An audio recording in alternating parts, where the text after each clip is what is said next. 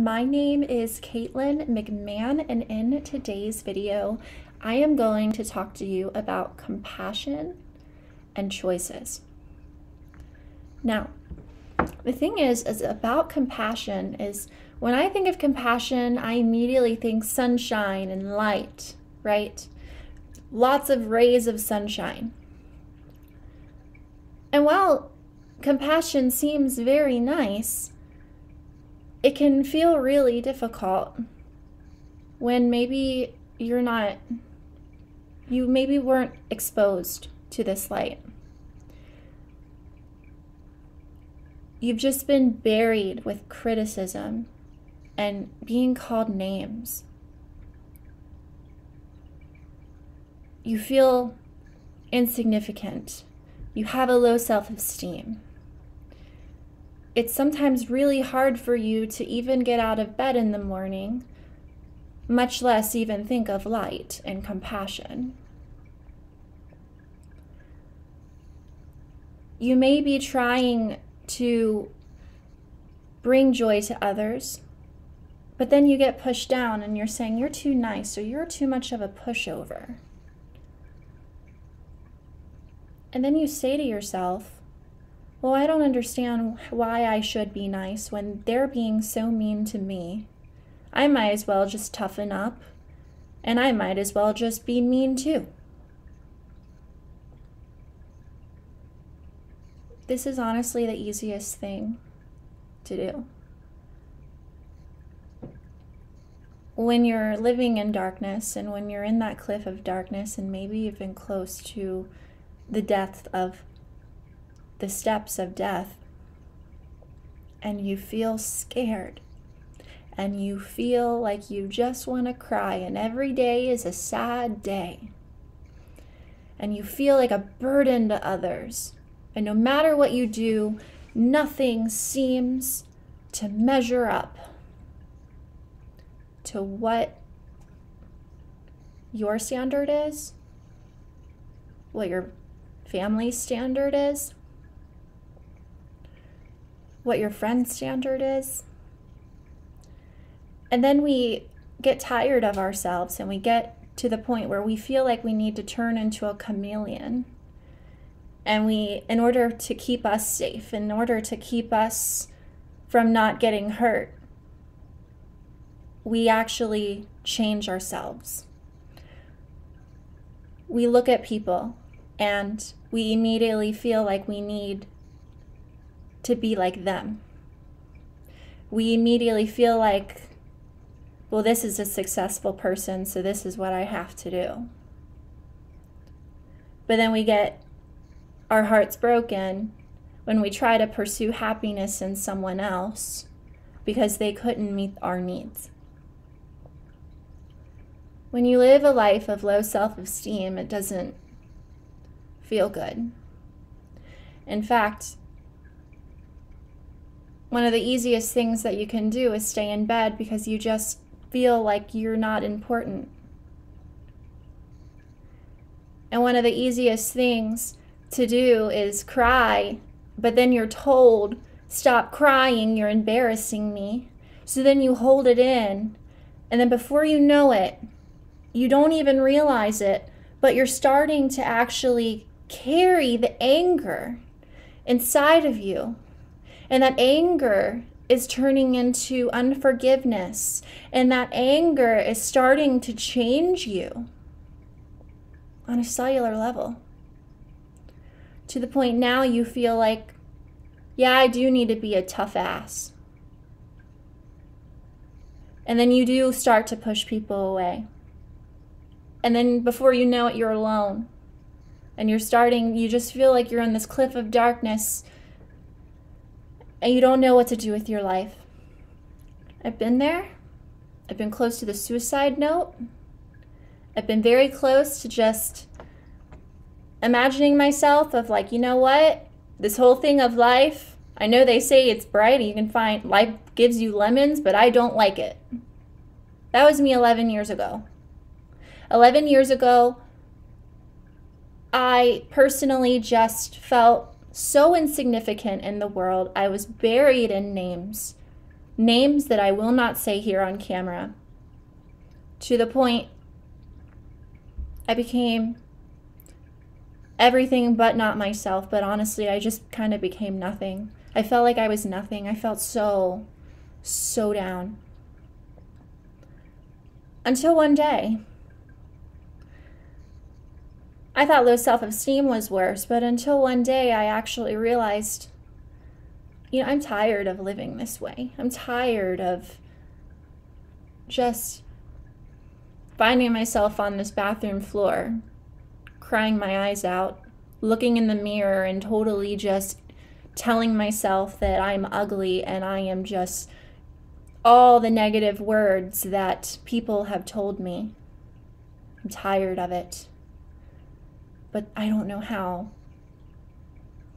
I don't know how to find this light. So I started actually opening the Bible and nothing. And I don't understand this. I threw that around. I threw that to the room. I threw that across the floor. Couldn't really look on my phone, couldn't really journal or anything. And because I didn't have those privileges at 14. And so at that point, all I knew was I was at my worst and I needed help.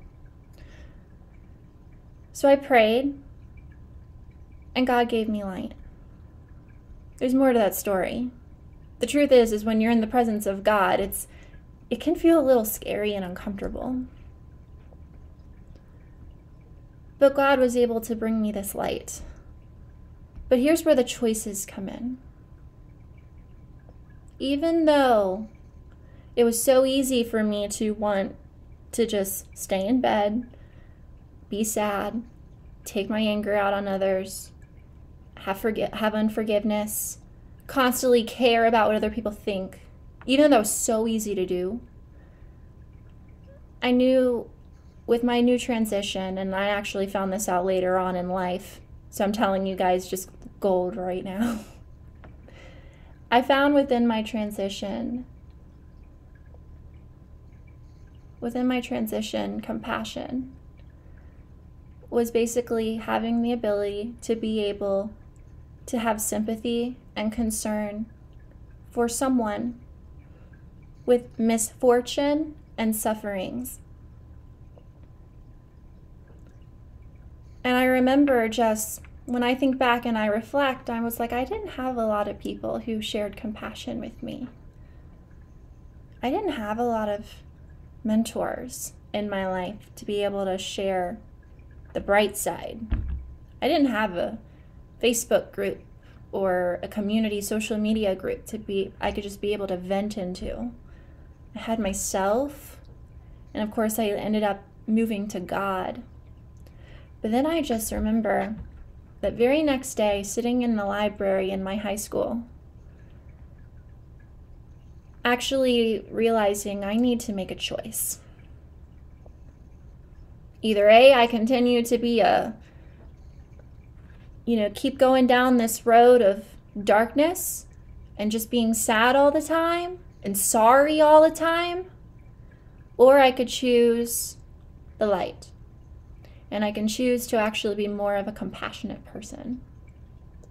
And I can choose to become the light in somebody's world. What if I became that compassionate person? So that way when somebody else feels the way I felt 11 years ago, I'm in their corner. I'm there to listen. And I'm there to say, hey, I've been through what you've been through. And I understand how you feel. And I just want to let you know there's light at the end of this tunnel. But making the choice of compassion and actually changing the way I even looked at myself, and actually realizing that I needed to change in order to be a compassionate person, I chose to work toward my highest self. Which means I worked on my talk. I worked on my faith. I worked on the things that I struggled with most was conflict. And actually, remember I told you about being a chameleon? Well, I always was under this perception that everybody needed to like me in order to survive, and that is not the truth. We need to be okay with the fact that people are not going to like what we are doing, and that's okay. God love them. They're just not our people, and that's okay. We need to understand, we need to make it normal that we do not need to be like everybody else, because we have unique gifts and talents and abilities. And I just really, truly believe that becoming the compassion created more positive ripple effects in this earth. But being able to even teach people and being able to help the same girl 11 years ago and show her that there's hope and there's faith, and you have a story and a puzzle piece on this earth, and you are not significant. You are not insignificant. You are very much a necessity and asset in this earth. God is a plan. To be able to just be in the presence, to be in front of you right now, and to be proud, and to just say that I believe in you, that just humbles me so much. That just humbles me so much. Compassion, I believe, is just a really great form of God's love. And I love how compassion was able to help shift me. And I'm excited to see how compassion is going to be able to shift others. But what I say about positive ripple effects is it's like ripples. It's going, when you drop a drop in the water and the ripples occur and they get larger and larger and larger, that's exactly what's going to happen. That's exactly what I will be creating, is positive ripple effects in this earth by helping stand up, helping show people that they can stand up. So, if you are not in my Facebook group, definitely get in there. There is going to be a lot of things happening for sure in there. And I just simply, that Facebook group is basically where I teach low self-esteem women and men how to be able to stand up on their own 2 feet again. How to be able to maybe find confidence in themselves for the first time. So, I'm really, really excited. Go ahead and jump in there. It'll just have some questions in there. And then, of course, after that, you'll be in. And I can fully make sure that I can nurture you. And I can make sure that you're well taken care of and heard. And I can be able to help you and also learn from you as well. Because I don't like to say I'm the expert. I'm just a helping hand, helping another brother and sister. All right. I will see you later. Take care. God bless. And I will see you later. All right.